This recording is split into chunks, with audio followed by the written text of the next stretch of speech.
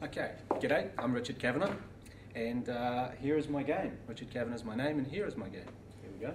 I'm going to show you today a really cute way and a really simple way to create a loose, soft bohemian wave. When we finish that, I'm going to show you 3 different ways to finish it. One of those is going to be kind of a beachy, tousled feel. One of those is going to be a little bit more cocktail, and the last look is going to be a little bit more catwalk, just with that kind of ethereal flyaways. So before we start, I'm just going to show you 3 different tong sizes and what's going to happen when you use your different size tongs. Now, we're working with curling tongs, and they come in multiple sizes. The smaller the tong, like this one, this is a small one, is going to give you a tight, crisper curl. And then the bigger the tong, like this one, is going to give you a much softer wave. I'm going to work with a medium-sized curling tong, and using my hands, roughly, take a vertical parting around about yay wide and around about that long. No comb, no sectioning clips. You're going to hold your hair out from the head like that and then gently drop it down to below the horizontal. So if you're lifting the hair out to the horizontal like this, you're going to get a little bit more volume, and if you lift it up above the horizontal like this, you're going to get even more volume. So for this look, we don't want any volume, so we're going to drop it below the horizontal. Then we're going to use a vertical curling tong. That means we're going to hold it vertically like that and simply wrap the hair around the tong. Hold a couple of inches of the end straight and don't try and tuck it inside the tongue. We're just leaving the tongue closed. Starting the curl from about 3 or 4 inches away from the scalp. Hold it for 5 to 7 seconds. So again, I've just come up, take a vertical parting like that. Hold that hair roughly out from the head, and this time what I'm going to do is get Shannon to try yourself. You ready? Mm-hmm. Okay. Now what you're going to do is with your left hand, take the hair there, perfect, come up and over your head like so. Now wrap that hair around the barrel of the tong. And a little bit more, and just mind your fingers on the tong there. That's about 5 to 7 seconds, and then just drop it out. Perfect. Okay. What I'm going to do now is show you how to get a little bit more hold in this and a little bit more shine. If you want to add some heat protection, create some extra shine, and give you a little bit stronger hold, we're going to work with this Redken Heat Styling Fabricate. It's a heat active texturizer, and you can see the big number 3. Basically what that means is that it's 3 times stronger than water. So a light spray on there, take vertical tong, wrap it around, wrap the hair around the tong, let it set for approximately 7 seconds. Possibly you can see that little bit of steam coming off there. That's just the product being heated and the alcohol in the product evaporating. That's a good sign. It means that you're giving your hair a level of heat protection. And we let that go. And you can see with that one that we've just got a bit of extra shine and a bit of extra strength in there. Now a hot tip is to alternate the direction that you're winding the hair around the tong, right? So one section you're going to wind clockwise, the next section you're going to wind counterclockwise. That gives you a much more natural and slightly more random feeling curl. So that one was counterclockwise, this one we're going to go clockwise. Let that heat activated styler do its work. Let the heat do its work in the hair, and release. I'm going to get you to do this side, so hold that in your left hand, hold that in your right hand, then you're going to come up and over your head like that and hold the barrel of the tong straight down. For you, you're going to go back around the tong.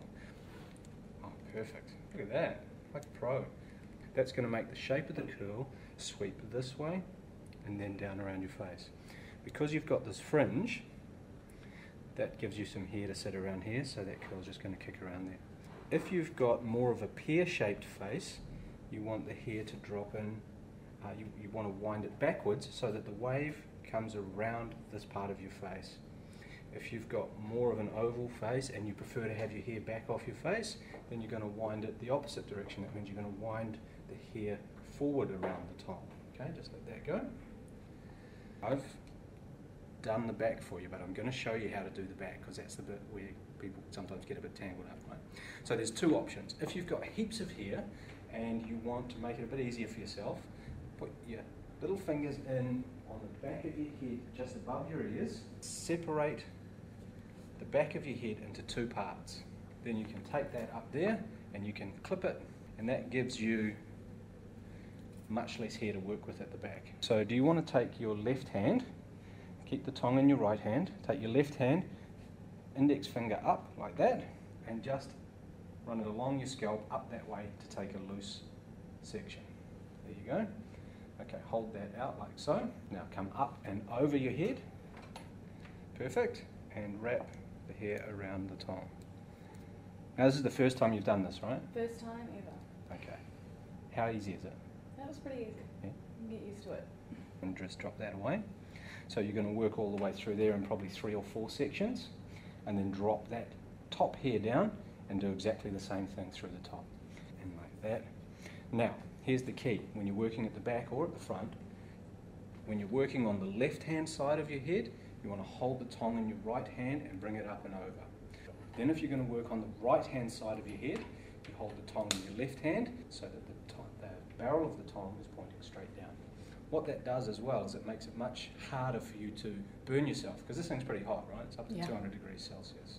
So you don't want to be kind of waving it around your face. Because you've got a little fringe there, you can do a couple of things. You can either leave that fringe out straight, and then when you drag that down, it just works in. Or if you want to put a little bit of bend in that, what we're going to do is split that in half and just massage that fringe with the tong to put a little bit of bend and heat into it. Okay, just to use the heat to put a slight little bit of bend. See, it's just got a slight little tiny little bit of bend in there. And the other side, again, I'm just going to use the tong to massage that and put a tiny little bit of bend in it with the heat. Now that's the foundation of the hairdo done, right? So if you want to have a loose, beachy feel, what you're going to do now is take your hands, I'll let you do this, form claws, put the balls of your hands on the scalp and run your hands through your hair like so. Right, give it a good, yep, there you go. Drag them all the way through and just break that curl up. Great. Cool, huh? Yeah. Okay, so that gives you that beachy textured feel. If you want to make that a little bit more evening, you're going to take a little Mason Pearson style brush with a boar bristle and nylon combination, and just brush it all the way through,